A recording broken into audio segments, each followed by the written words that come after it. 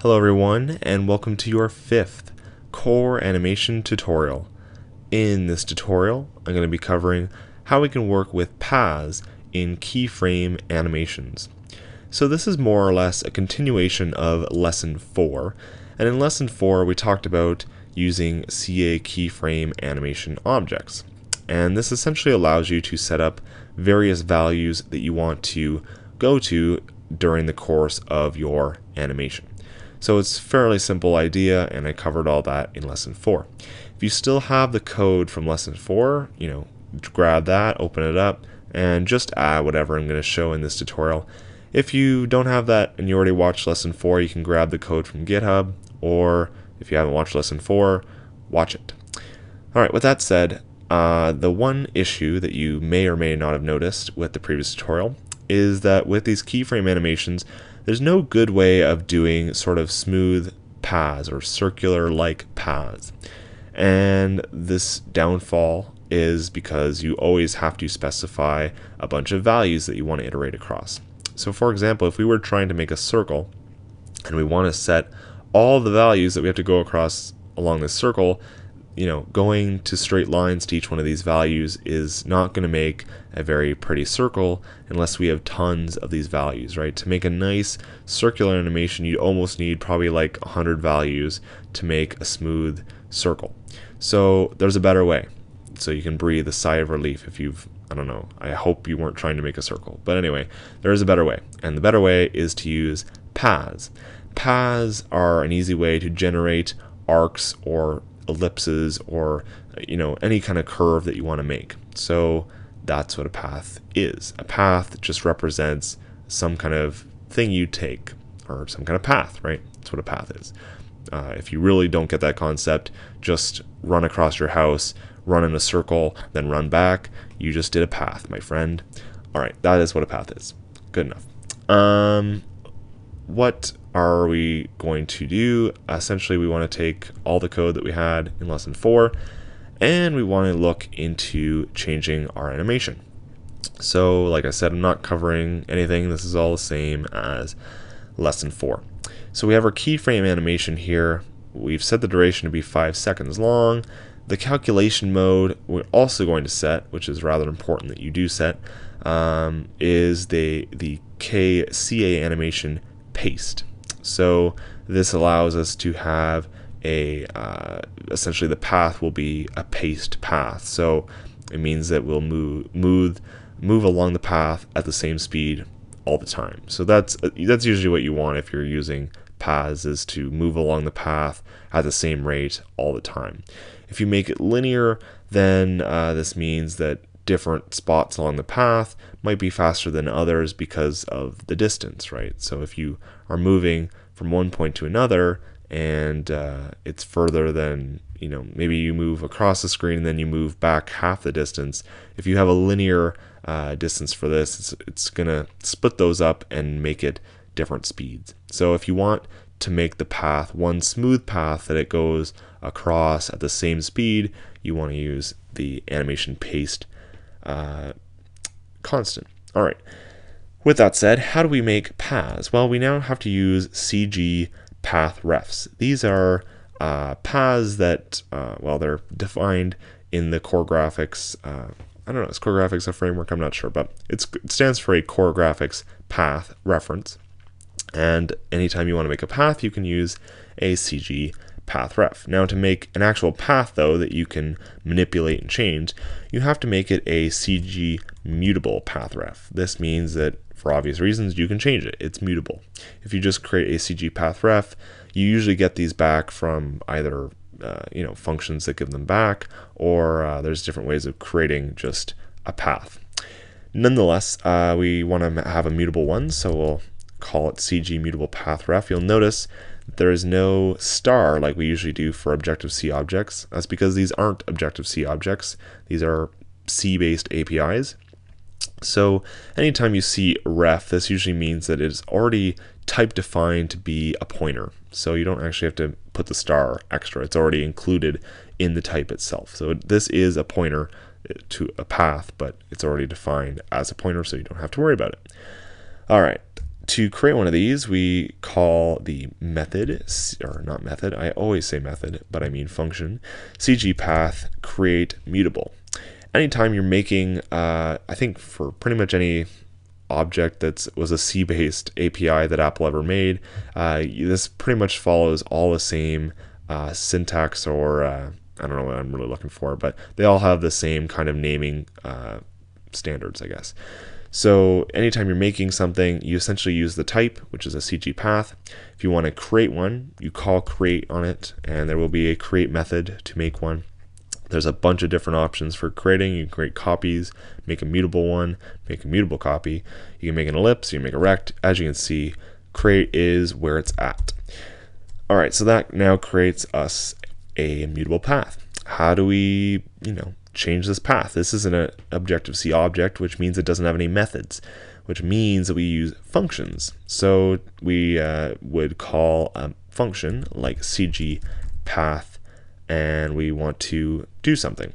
So anytime you want to do something with a object that's a C-based API from Apple, you pretty much just want to use the name of the object, which is a CGPath, and then do something. So we want to move to a specific point. This is always something you want to do when you create a path. Move to the place you're starting.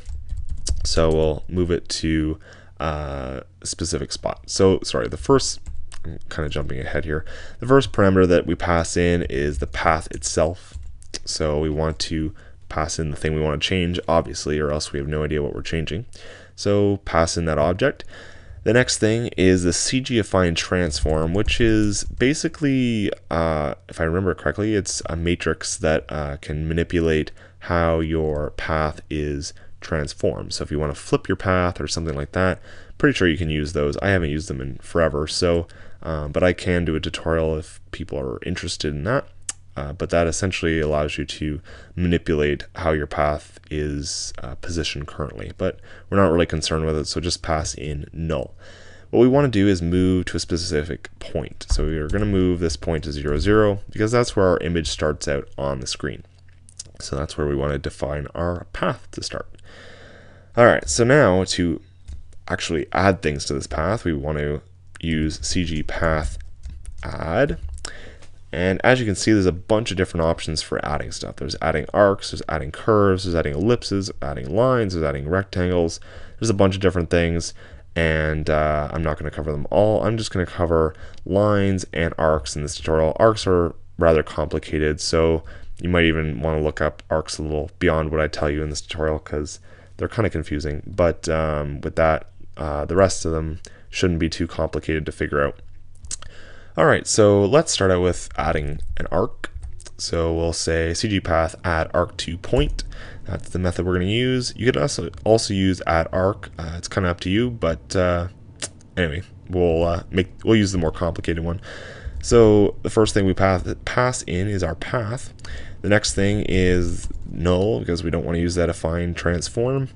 The next thing are these two points. So we have x1 and y1, which represents the first point, and we have x2 and y2, which represent the next one. And the last part is the radius of the arc itself. Alright, so what does all this mean? Well, essentially what it means is that we will have different, well, it just means different things, I guess. So let's comment this line out for a second and go to our little application here, and let's see if I can demo how this would work. So we have our first point, and then we have our second point. The first point represents the line from the current point you're at, which will be 0, 0, which is what we're starting at, right? We define 0, 0. Then, so the first point will be this line that we're creating from here to here. So let's just say that we want to make an arc that goes from here and then it kind of stretches to the middle, kind of making the circular motion as if the center of the circle is here and we're making sort of a circle around. Alright, so to do this, we have to define two lines, which we're defining here basically, and these two lines are tangent to the arc you're making.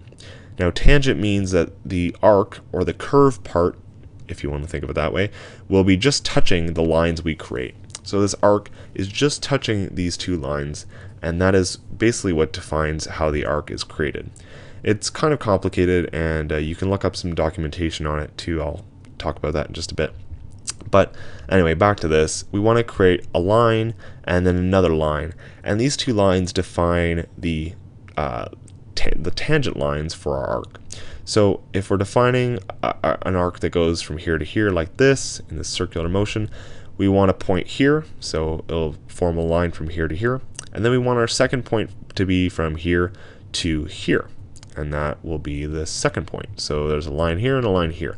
This means that the arc essentially will be tangent to this line, and then this line means that the endpoints of this arc are along these lines. It doesn't necessarily mean that they'll be at these points in particular, and in many cases they won't be at these points, but it just means that you're defining these two lines and the arc will be tangent somewhere along both of these lines.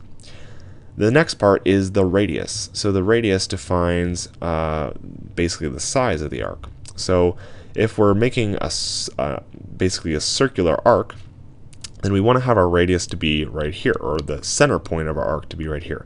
And the radius then outstretches to how far the arc is. So if we're making an arc that goes from here to here, let's say this point is 200, 200. That means that our radius should be 200, right? If our center point for our arc is going to be here, and this point here is 200, 200, then it means our radius of the arc should be 200 as well. So we'll want the radius to be 200, and we want our point from here, and then work right across to this point. Anyway, hopefully this will kind of make sense by the time we've run through it, but let's go ahead and start it out. So we've got this thing here, and we want this to go, what am I trying to think of? This is the first point we're going to, so this is 0, 200, right? That's the first point that I talked about. The next one is 200, 200, and the radius is 200. Coolio. So let's go ahead and test out this path. It's pretty easy to test. You just, the keyframe animation has a path property, and you just set it to be the path that you want. So we can go ahead and run this, and we can see that if we run it, we get a path, or we get the bike, and it moves along that path, right? That's pretty obvious. So if I change the duration a little bit here, let's try it again, just to see it a little faster. We can see that it goes in this nice arc motion to there, and then it just does the jump, right? Because we're only defining this animation. All right, cool. So that's what we wanted. Let's make another arc now. So CGPath, add arc to point, and we're going to make just basically an arc continuing on to the back down to the bottom of the screen. So it's just basically completing the semicircle for this path. So what we want to do is pass in our path, pass in null for that. Then we want to move a point to 400, 200. The next point will be on the bottom, which would be 400, 0, and the radius again would be 200. All right, so let's just make sure that worked as we planned. If I run this, we can see we get a nice arc-like motion. Isn't that pretty? I think it's pretty pretty. All right, so that's essentially what it was. In case you didn't catch how I made that, just looking at these points, right? The first part of the animation goes to 200, 200. Then we're defining the lines from here to here, right? Line here, and the line from 200, 200 goes to 400, 200, and then the next one goes from that point to 400, 0. And the radius, again, the center point of the arc would be here, and the radius is 200 from there to there, right? That is our animation. I just want to run it again because it's so pretty. All right, next part. Let's say we want to, what do we want to do? I don't know, we just make up any animation. Let's say we want to now go from here to, I don't know, up here and then back down for no particular reason. So let's go and add a line. So we have add line to point, pass in a path, pass in null. Let's go to, I don't know, 200, 300. And let's just say we want to go back to the beginning now. So to go right back to where we started, which is the point we defined in the beginning, we can use this handy dandy method called CGPath close subpath. and that just means it'll close the path from where it started to where it currently is located. So we just pass in path. That's an easy way to close off our path. You don't have to do this, but for our sake, it's a nice another function that you should know to use. All right, there's our thing, and does that. So it's pretty cool, right? Has this nice paste thing with it, and it moves. It's pretty nice. All right, I just love watching that. I don't know about you, but I like watching it. All right, let's try out a different calculation mode just to show how these kind of differ. I'm going to change my duration to 5 just so you can see this. So if I run this, and here I go, I click. You can see it takes a little while. Kind of takes a little while up there too, and then it does that. Now, I don't really know why it does this, to be honest, but there must be something to do with the calculations of points that it's making at these arcs. But for obvious reasons, it doesn't work all that nicely. So using the paste key is very important when you're working with this, so that it actually does do a perfectly smooth animation across the entire path. Very cool. All right, so this is nice, right? We don't have to work with individual points. We don't have to work with the key times that each of these work with. The animation is just nice and paste. The last thing that you want to do with this after you assign it is release it. This is very important. So CGPath release is what you want to call. This is actually for all core graphics objects, you always want to call release. CG, what is the method? CG, I always thought it was CG release, but release. Okay, I don't know what the method is apparently. I'll remember it at some point. But anyway, CGPath release is what we want to use. And why isn't it working? CGPath release. Let me just try that again. Release? Okay, I don't know what's going on. But anyway, CGPath release is what we want to use to actually release the path. And this, in terms of memory management, right, this is why we do this. We create a path. It has a reference count of 1, right? It means it's an object. It's being held onto by us currently. When we're not using it anymore, right, the animation now holds onto it, so we must release it. So that's why we call CGPath release like that, and that's important. So make sure you do that, or else you'll be in trubs. So anyway, as you can see, our animation still works, even though we've added that release call. All right, so that is how you can work with paths in CG animations. And that release thing is still really bothering me. I can't believe I can't remember what it is, but CG something release. Anyway, who cares? That is all we had for this tutorial. And if you have any other questions, feel free to leave your questions in the comments section below. And yeah, test out test out those other adding an ellipse to your things. See if you can get your bike to go around in an ellipse motion. There's tons of different things you can try out with CGPaths. So be adventure and try out some different functions. They're fun. All right. Anyway, like I said, if you have any questions, leave them in the comment section below. Please subscribe to the channel and look forward to a new tutorial starting next week. All right, and subscribe to me on Twitter. See you next time.